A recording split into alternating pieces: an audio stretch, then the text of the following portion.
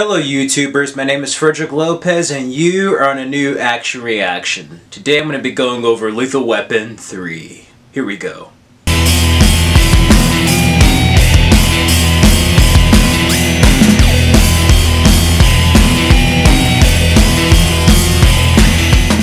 Lethal Weapon 3 is directed by Richard Donner. It stars Mel Gibson as Martin Riggs, Danny Glover as Roger Murtaugh, Joe Pesci as Leo Getz, Rene Russo as Lorna Cole, and Stuart Wilson as Jack Travis. Riggs and Murtaugh are together for a third time where they must pursue an arms dealer who is a former LAPD officer who is stealing weapons from the Los Angeles Police Department.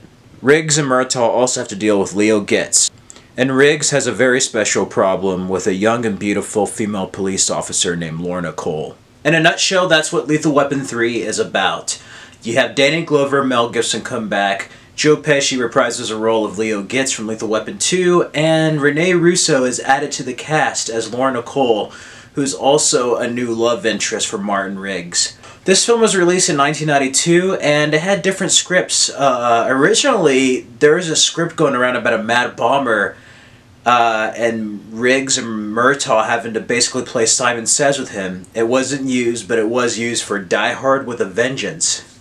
They ended up keeping the opening from that script, and Richard Donner did a lot of the work. It had Jeffrey Boehm do the script, but a lot of his ideas were scrapped. Richard Donner reworked it to where Lorna Cole would be a love interest, and also Leo Getz would have more things to do. Some of the villains' development were kind of shortened, and also she's uncredited, but the late great Carrie Fisher was a script doctor for Lethal Weapon 3.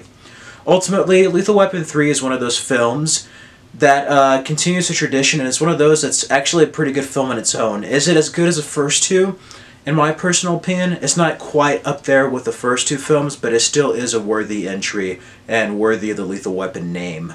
But yeah, it has a lot of action, a lot of humor. There's a lot of funny stuff at the beginning, and Riggs and Murtaugh cause this bomb to blow up. There's a bomb in a parking garage, and they do not wait for the bomb squad. It goes off, a lot of property damage, and they get demoted down to beat cops, basically. There's a lot of humor there, like Jaywalker and some stuff between Murtaugh and Riggs and him wearing light body armor, and it's like he's wearing a girl. A lot of funny humor in this one, more so than the previous two films, but that's where the action starts. They're beat cops, and they see a heist go on, and they go through this chase, and they find out that they're basically stealing. And in this film, you have Stuart Wilson play the antagonist, Jack Travis. He's an LAPD officer gone rogue, much like Dennis Hopper in Speed. And he's an arms dealer. They pretty much rob the weapons from the Los Angeles Police Department that are like in customs and stuff, and they rob it. They're not registered, they're not made into staplers yet. They're going back out there on the streets, and it's something very different. That's one thing I like about all the Lethal Weapon films. They're all very different from one another. Jack Travis, I like Stuart Wilson. He is a very, very, very underrated actor in my opinion. He played the villain in Ninja Turtles 3, and yeah, he did an uncanny performance in Mask of Zorro. You can't even tell those three people are the same individual. It is insane how he just changes himself. He's a chameleon. I like his performance in this, but is he as intimidating as the previous two villains? No, not really, but I do like his performance, and it's funny how the even number Lethal Weapons 2 and 4, you have like international bad guys, and then you have somebody just gone rogue into some type of business. Like the first one was like an ex-military person basically going through heroin smuggling, and this one's like ex-LAPD officer going for arms dealing, and I kind of like that. It brought it down kind of more local and just Los Angeles, and something that felt very street level again. Even though it does have more humor, this one feels more in touch with like the first Lethal Weapon in a way. Yeah, Roger Murtaugh, played by Danny Glover, only has a few days left to retire, so the whole film in a way is almost serving as a conclusion to the Lethal Weapon series at the time. And of course he doesn't retire in the film at all, but it's still interesting. There's a lot of Leo Getz moments here. There's very funny scenes between them, and I like it, but it's a little bit too much Leo for me. He has like blonde hair for some reason, and he's a realtor now. He's trying to sell Roger Murtaugh's house. And Joe Pesci is funny. I love the scenes. It's just, to me, it's starting to get kind of more into that self-parody area. And 4 goes into it as well a bit, but to me it was just a little bit too much. Even though I love Leo Getz, I liked all the scenes, I enjoyed the movie. To me, the humor was a bit heavier than the first 2 films. But ultimately, again, it's about the relationship between Danny Glover and Mel Gibson as Riggs and Murtaugh, and they're fantastic in this. There's a scene where he's talking to his son, and there's a friend of his named Daryl. And you get introduced to him at the beginning, but he's like riding with a gang. And anyway, he's just taking Riggs out for a burger, like at some joint, and he sees him there, and he accidentally shoots a kid. One of his son's friends dies, and that just weighs on his conscience, and it's a very heavy film. I like all the Lethal Weapons. This one is not my favorite personally, but I do like the deep story, and in a way, it's aging really well. This film is much deeper than This film is much deeper to me than the first time I watched it. You have a lot of things with gangs and weapons and just basically the streets, and it is kind of intense. It's a little bit watered down than what was probably going around in Los Angeles at the time, but you still get that element in there, and it's somebody that he knew that was a friend of his son's, and him taking a life, and like basically the consequences of that on an individual, and it's very, very sad and deep. And you get some stuff there in the middle, but ultimately, once Murtaugh comes out of his rut, he just goes after them, and it's them going after Jack Travis. Now, during this, when Murtaugh's in his rut, you have Renee Russo as Lorna Cole. She's given some great lines there. When they first see her, he's infernal affairs, and Riggs is just doing his usual messing around of like talking about money, and Murtaugh's just like, what? Brilliant line of like, ride me, I'm your regular Portuguese airline or something, and then when she does that cross-eyed thing to Riggs that he did in Lethal Weapon 2, she's pretty much the perfect complement to Martin Riggs. She's the opposite of him, but they're so similar that she's his equal. He has finally met his match. And I think a lot of credit's due to Carrie Fisher. She gave a lot more to the lines and just personality of Lorna Cole, and it really benefited here. She's a strong female heroine.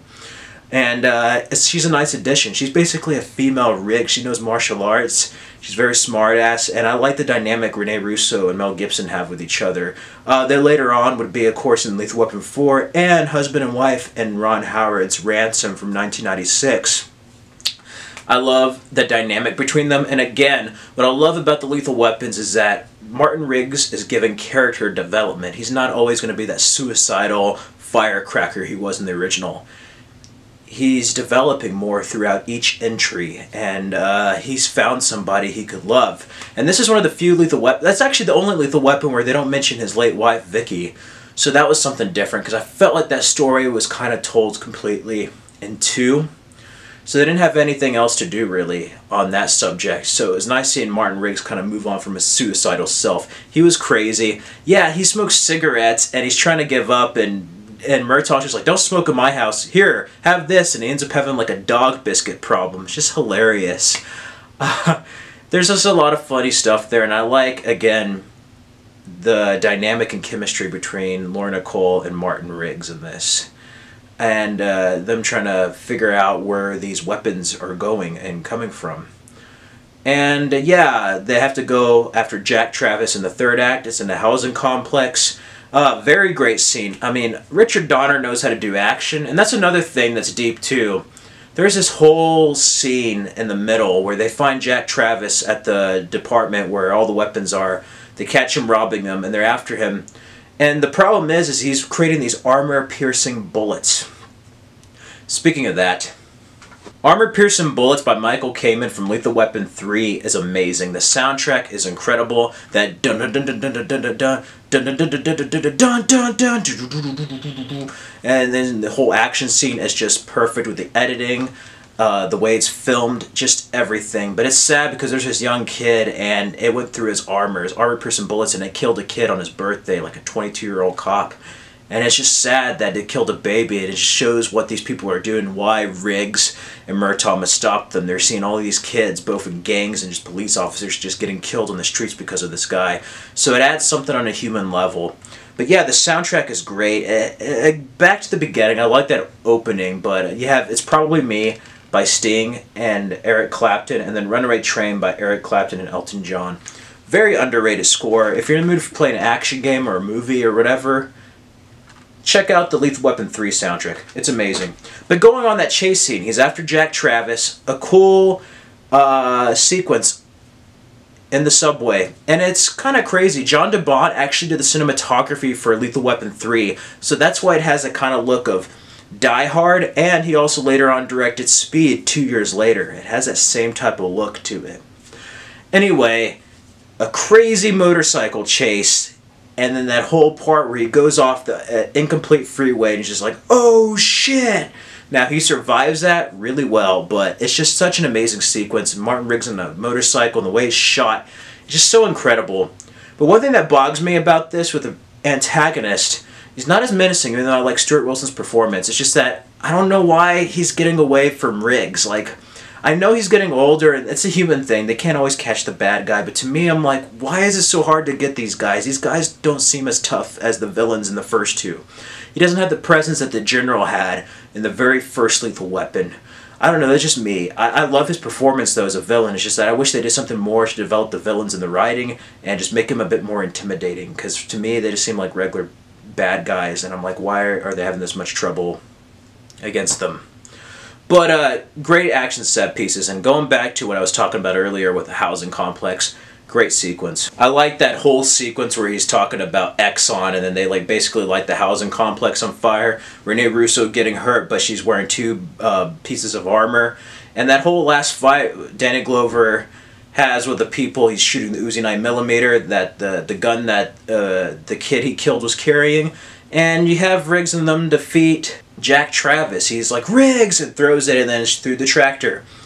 Very basic, but to me, I just wish it was a more intense fight. To me, it didn't feel as intense as the first two movies. I don't mind the film. It's a great film, and I'm glad it's different, but I'm kind of glad they made one more because this just wasn't enough for me as a conclusion. It's a good film, but ultimately, to me, it's similar to what like Scream 3 was compared to Scream 4 as a conclusion to a film series. Even though the first three have a similar vibe, Mel Gibson as Riggs has the same hair, this didn't feel strong enough to be a conclusion. And ultimately, everything's okay at the end. He's with Lorna, and it parallels to the opening of Lethal Weapon with Murtaugh in the bathtub and his family, and he's just like, I'm not going to retire.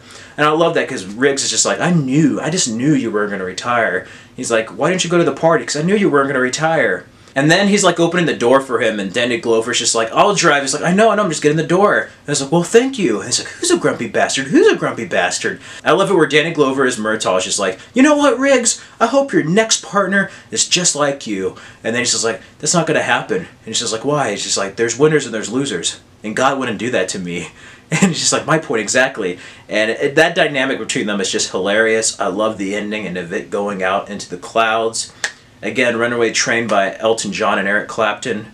And it's an all-around feel-good action film. Is it up there with the first two? No, but it is worthy of the Lethal Weapon name. And I like it. It's not my personal favorite, but I still like the film. And it was the first Lethal Weapon film I saw after 1. I remember seeing completely. It was Lethal Weapon 3. I love the love story between Laura Nicole and Riggs. Danny Glover's stuff about getting old, retiring, mistakes, the job getting to him. And the director's cut is also very good. They add scenes where Riggs is getting his trailer house expanded, and it's the contractor guy from 2. And then Murtaugh's daughter comes over to the house and is like, hey, he's not here. And it's like, oh, okay, that makes sense why he went over to the boat. And then you have an extra sequence where they have Tyrone there, and it's one of the guys who buys guns from Jack Travis, and Danny Glover's like, you ever heard of the word genocide? And he's like talking to him with a gun, and anyways, I have him under a tire. Rene Russo's driving, and the tire's spinning, and they're interrogating him under a car. That's such a crazy sequence, and I love it because it's like Murtaugh get him back at his groove. He's like, I'm gonna go after these bastards. This kid's death is on my conscience, on me, and I have to fix it. So it has some deep moments to it, and Richard Donner knows how to do action. It's a great series. So what do I give Lethal Weapon 3? I give it a 3.5 and a B+. It's not as strong as the first two, but it is a worthy entry. Anyway, that's my quick action reaction for Lethal Weapon 3. If you like this video, feel free to like, comment, subscribe, check out my other Lethal Weapon videos, and yeah, what are your favorite Lethal Weapon 3 moments? What's your favorite Lethal Weapon? If you haven't seen it, check out Lethal Weapon. And yeah, stay tuned for my review of Lethal Weapon 4. Anyway, that's all guys. Take care.